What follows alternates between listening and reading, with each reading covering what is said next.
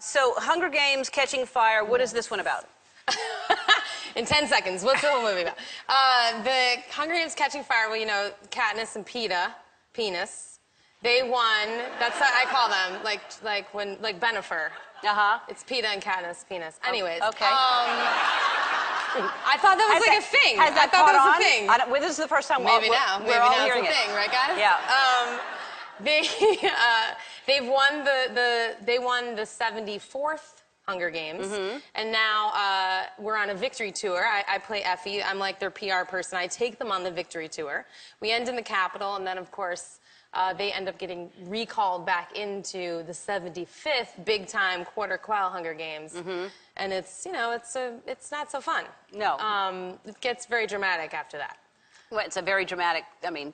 It's a pretty intense movie. Yeah, I play Effie, so I'm like in the clouds about it all. But then, I saw the movie a few weeks ago, and you're like, oh, God, it's really tense. Yeah. There's like some crazy stuff going down. Yeah. Effie just gets to wear these insane outfits. I mean, those are crazy clothes.